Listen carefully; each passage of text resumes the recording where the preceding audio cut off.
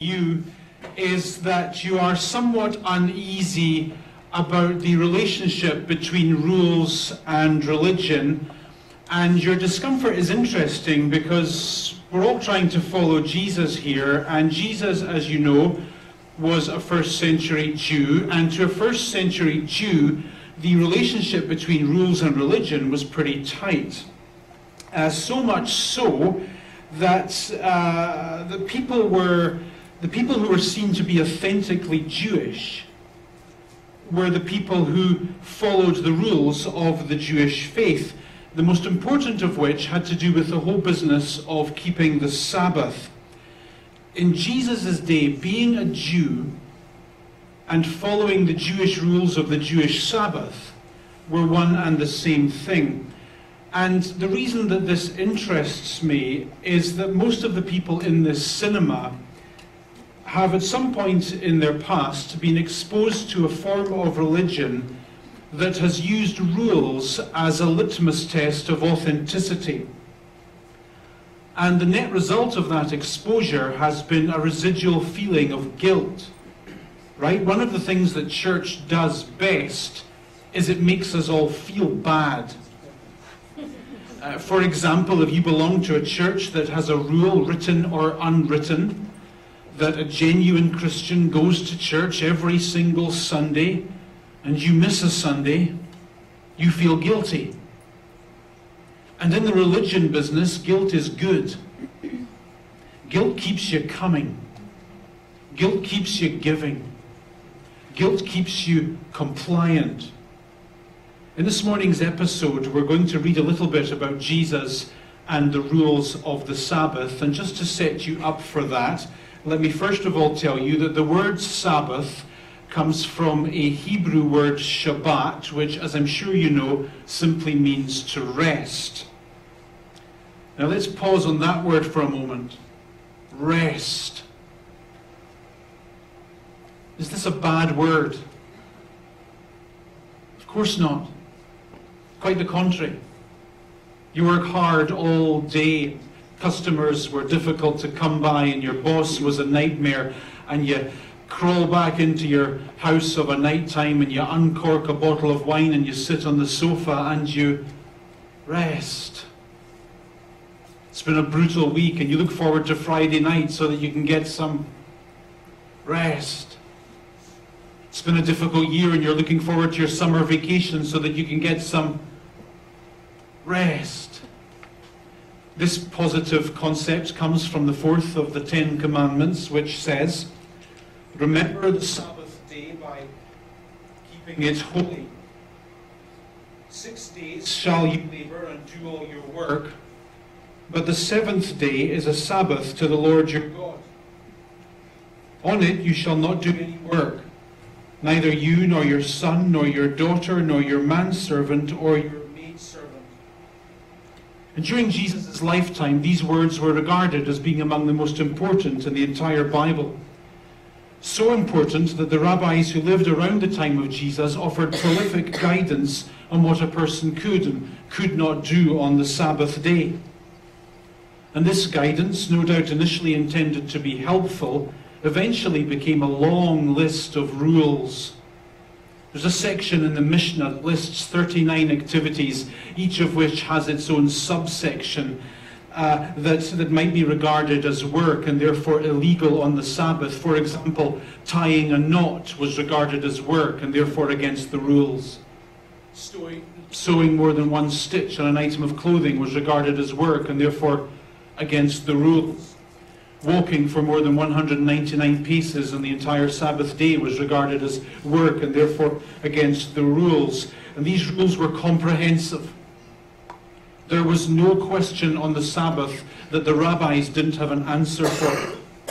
For example, there's a line in the Mishnah that says this: "If a building falls down on the Sabbath, enough rubble may be removed to discover if any victims are dead or alive. If alive, they may be rescued, but if dead, the corpses must be left until sunset."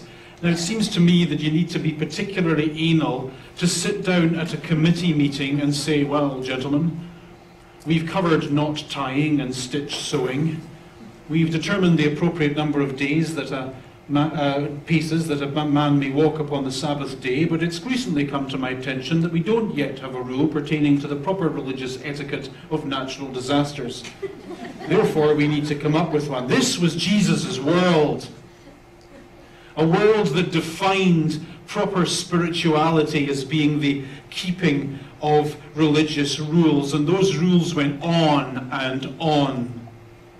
And if you were really good at knowing what the Sabbath rules were, and if you were really good at keeping them, then you were thought to be an authentic God follower.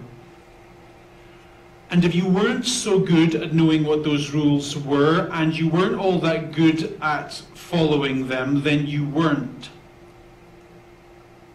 And if you weren't, you were then left with the feeling that God wasn't very nice, and that he didn't like you. Question: has rules and religion and guilt ever given you this impression? God isn't nice, and he doesn't like me. God isn't nice, and he doesn't like me. With that in mind, let's turn to the Bible, Mark chapter 2 and verse 23, where we read that one Sabbath, Jesus, like a bull in a religious china shop, was going through the cornfields. And as his disciples walked along, they began to pick some ears of corn. So very basically, what's happening here is that the disciples, Peter, James, John, Steve, those guys, are breaking the rules. For example, it was against the rules to walk for more than 1,999 paces on the Sabbath day, and yet here they are taking a journey.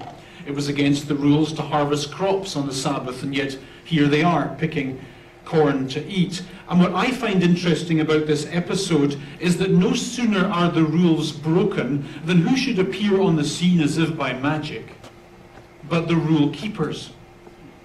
In the next sentence, we're told that the Pharisees said to him, "Look, why are they doing what is unlawful on the Sabbath?" Look at the word look. Question: is there something about the relationship between rules and religion that makes a person somewhat nasty and mean-spirited? Is there something about all that that causes a person to notice the faults and failures in the lives of another? I ask the question, sadly, with some experience. Way back when I was a student, I went through a phase, a very short phase, I'm glad to say, of being very unwholesomely Christian. In this short phase, I would get out of my bed every morning at 5 o'clock and read my Bible for an hour. And then at 6 o'clock, having read my Bible for an hour, I would then say my prayers for another hour. So by 7 o'clock in the morning, I'd already done 2 hours of religious activity. And that's fine, that's wholesome if you roll that way.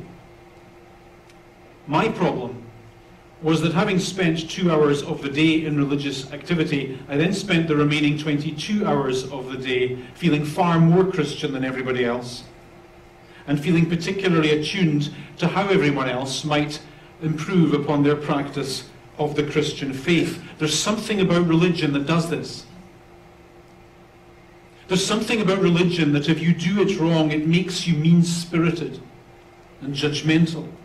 There's something about keeping the rules that causes you to notice the ways in which others do not keep the rules. And I think that this is why good religious people are sometimes the worst people you'll ever meet. And in the Gospels, it's always the good, wholesome, Bible-reading, prayer-saying, God-following people who pop up at the most opportune of moments, or inopportune of moments, depending on which side of the fence you're on. Do you know, they're like your mother. Never there when you're behaving. The second you do something wrong, they pop up and aha. Gotcha. Gotcha. Look at the way you're not following the rules. Now the genuineness of your faith must be called into question. Let me just load some more guilt onto your life. Let me confirm your nagging suspicions that God actually isn't nice and that he actually doesn't like you. So in the next sentence, Jesus says, have you never read? In other words, I know that you guys are Bible experts, but have you ever actually read the Bible? For example, have you read about what David did when he and his companions were hungry and in need? In the days of Abiathar the high priest, he entered the house of God and ate the consecrated bread, which is lawful only for priests to eat.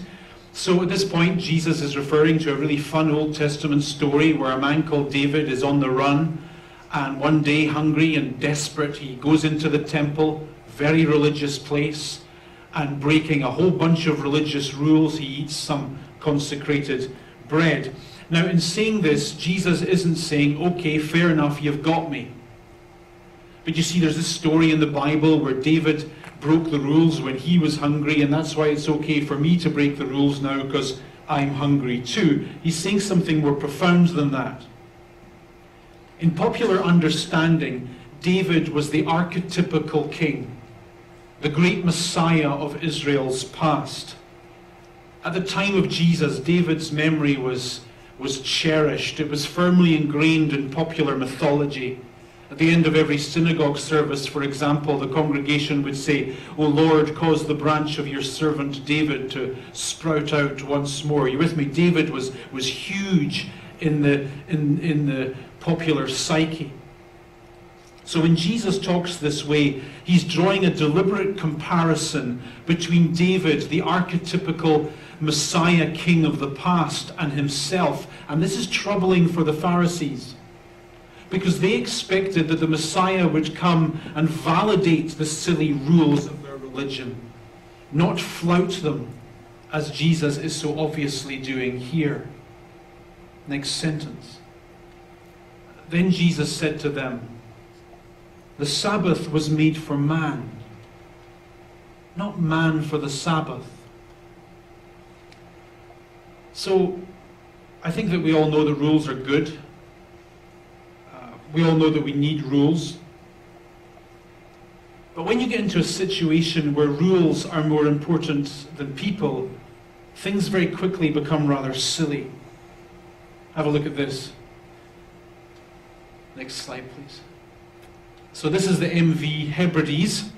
This is the ferry that connects the island of Harris in Scotland to the Scottish mainland. And some years ago, when I was on holiday in the island of Harris, just before I got the ferry back home, I called the bus company at the other end and inquired as to what time the bus was leaving the ferry terminal to go to Glasgow. The lady on the other end of the phone said, and she said it as though it was perfectly normal, and she said it rather officiously, she said, "Certainly, sir, the bus departs 15 minutes before the ferry arrives." Now at this point I naturally assumed that I'd misheard her, and so I then said, "I'm sorry, did you just say that the bus leaves before the ferry gets there?" Then she says, with a tone of voice indicating that I'm the stupid one, says, "Yes, sir." I then, as you can imagine, said, "Well, what time does the next bus leave?" "Tomorrow." At this point, the conversation starts to become like a scene from Monty Python. The lady closed the conversation off by saying what these people always say, by saying the only thing they can say. Well, those are the rules.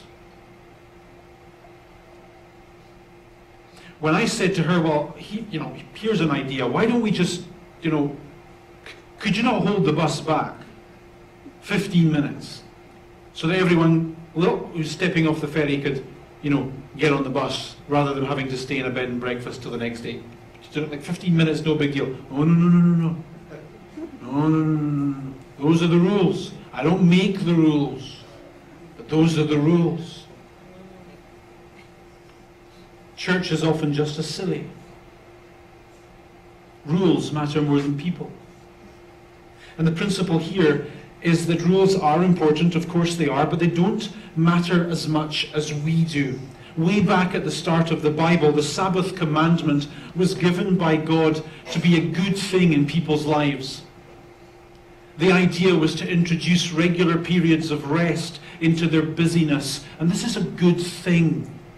But over the years, this good concept of God's good rest had become perverted into silly, lifeless rules, and so by the time of Jesus, the day of rest had become a burden, not a joy.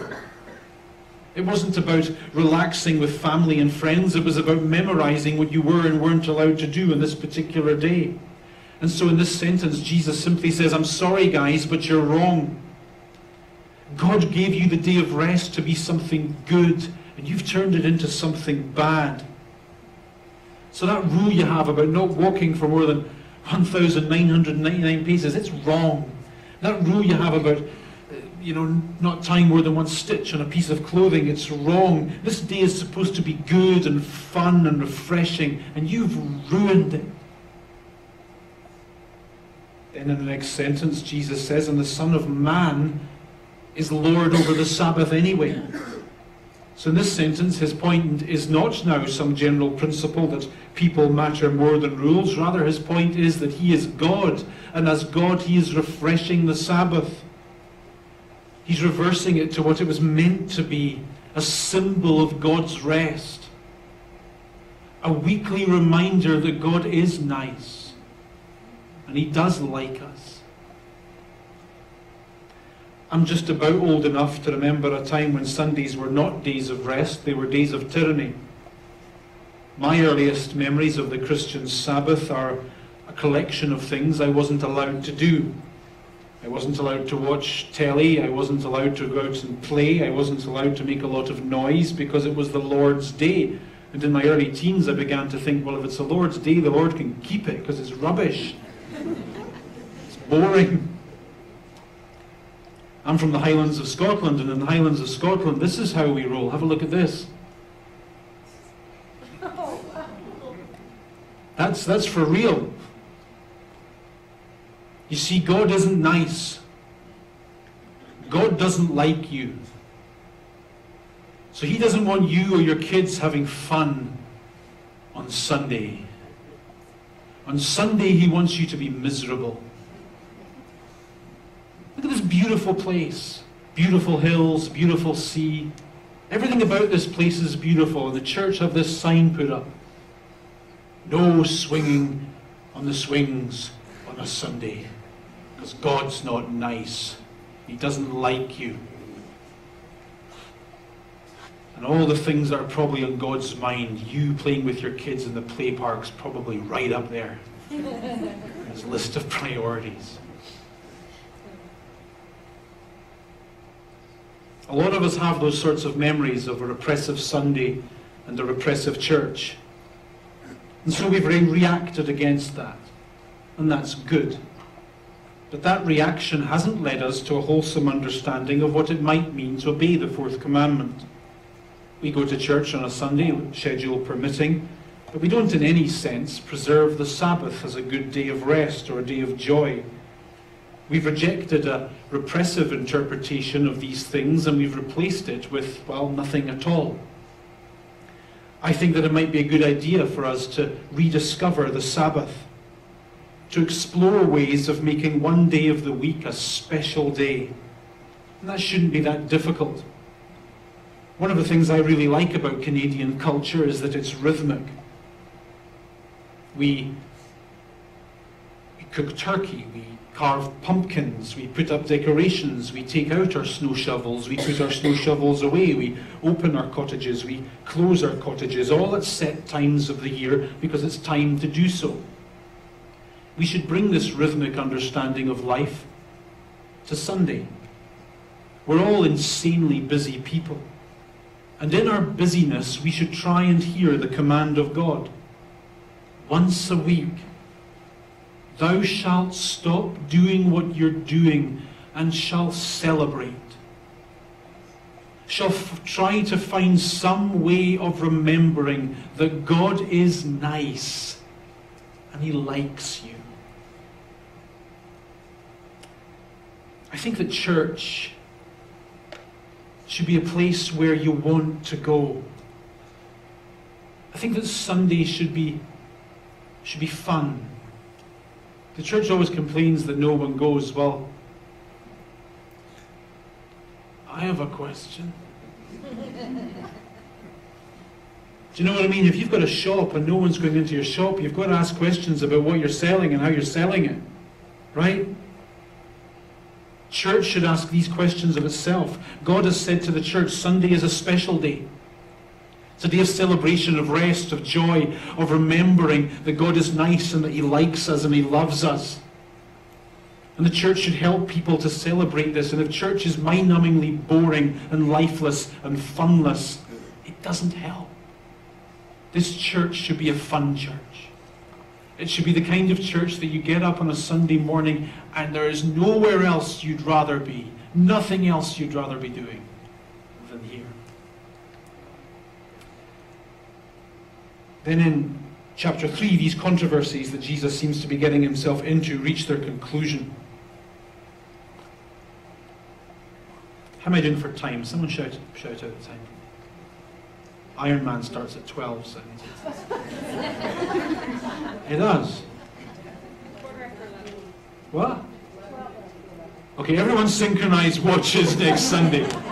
You're not helping, right? I'm ignoring you. Another time he went into the synagogue and a man with a shriveled hand was there. Some of them were looking for a reason to accuse Jesus, so they watched him closely to see if he would heal on the Sabbath. So it's the Sabbath. It's the day of rest. It's the day when God's people are supposed to rejoice in God's creation. It's a day when they're supposed to gather together to celebrate their shared belief that God is nice and that He does like them. However, when you're already good at keeping the rules and you've already got a perfect life and you already know all the answers, all that remains for you to do is watch other people. You don't need to come to church to join in. You just need to come to church with your notepad and your pen and observe where everyone else is going wrong. So here's the Pharisees. They're in the place of worship, but they're not there to worship, they're there to watch. They're aware that Jesus has already flouted their Sabbath regulations, and they're eager to see if He will do so again. Next sentence. Jesus said to the man with the shriveled hand, "Stand up in front of everyone." Then Jesus asked them, "Which is lawful on the Sabbath? To do good or to do evil? To save a life or to kill?" Now, one of the things I like about Jesus is that He could have shied away from causing offense, but His attitude seems to have been, why bother? Jesus could have healed this man at another venue, and certainly at another time, without causing any offense to His critics. But this offense is deliberate. He's deliberately assuming the role of agent provocateur. He's saying, I know that you're here to see if I will do something with this man on the Sabbath day, so I think I will. But before I upset you, I'll ask you a question. According to your own rules, which is lawful? To do good or to do evil?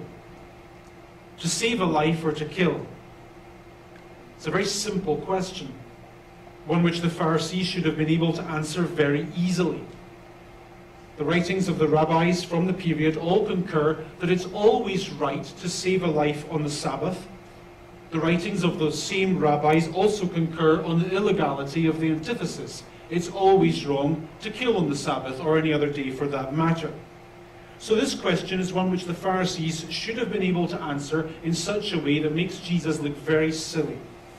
Because you see, the man in the synagogue with the shriveled hand doesn't have a medical condition which places his life in immediate danger. All he's got is a malformed hand. And so the Pharisees could have easily said to Jesus, well, actually, Jesus, it is lawful to save a life on the Sabbath, but this man's life doesn't need saving. He's just slightly ill. And they would have been right to make such an argument, but they didn't. You see, they realized that Jesus was talking about something much more radical than the healing of a shriveled hand. At the time of Jesus, when the Jews spoke about Sabbath rest, they were speaking about much more than the Sabbath that took place every 7 days. They were speaking about their hope that one day hopefully soon, God would bring restoration and healing to the damaged, broken areas of their lives. So to speak about Sabbath in first century Israel was to speak about God bringing his rest to an impoverished family that were struggling to get by. It was to speak about God bringing his rest to a single parent for whom life was hard. It was to speak about God bringing his rest to people whose lives were ruined by illness and addiction and isolation and injustice. The Shabbat of God in first century Israel is God bringing his wholeness to lives that are currently broken. And when they heard Jesus ask which is lawful, to do good or to do evil, to save a life or to kill, they realized that he was saying, I have come to bring the rest of God to lives such as this. For Jesus' critics, the Sabbath was only about obeying the rules.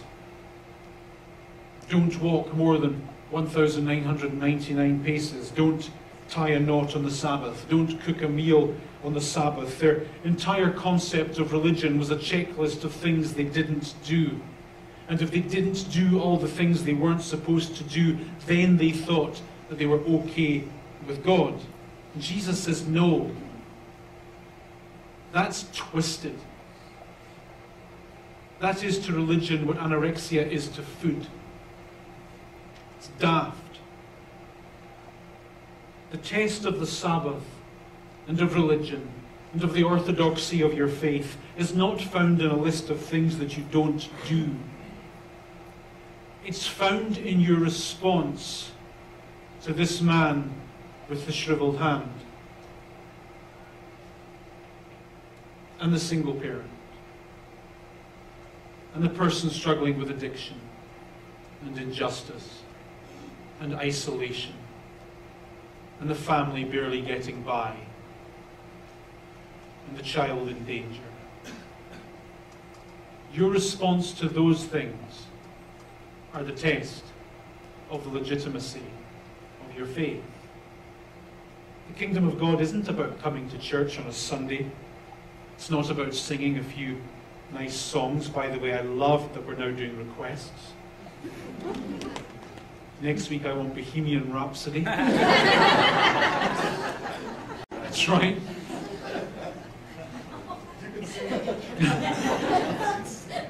We used to sing that back in the day when we were out with... I can't tell you that. It's about standing toe-to-toe, head-to-head, against the evils that ruin everyone's life. It's about understanding that being part of this God-following thing means bringing God's rest to those whose lives are troubled and in turmoil. God is nice. And he does like us. But he doesn't want us to be an uptight group of people who are all about, I don't do this and I don't do that. He wants us to be a group of people who help the troubled, and the tortured, and the isolated, and suffering. Getting this, Jesus calls this man with the shriveled hand into the middle of the religious gathering. He holds up his malformed hand and says, this is what the Sabbath is all about. It's about bringing God's rest and healing and wholeness into the lives where those things are not. Let's say it together. God is nice and he likes me. That seems like such a difficult thing to say in church, doesn't it? The church has not given us this impression. The church has given us the opposite impression. God is nice, and He likes me. I think I'm going to do a whole series on that soon. What kind of a difference would it make in your life if when you looked in the mirror, you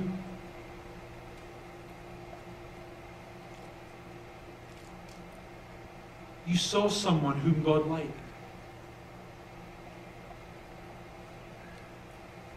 How would it change the way you react with others? How would it change the way you feel about yourself? God is nice. He likes me. You remember that this week? You teach that to your children. God's not grumpy with you. You're grumpy with you. God's not down on you. You're down on you. God is nice. He likes you. To remember that niceness and the extent to which He likes us, we're going to take communion together for the first time as a church. We'll experiment with different ways of doing this. But this morning it's all set up here. So we'll take it on the way out. We'll listen to some music while we're doing it. So let's come this way. So we'll start at the back and down that way and take it on your way out. And then when everyone's gone, those of us in the platinum seats can... oh yeah, go that way. Let me pray. Thank you for coming. God bless you.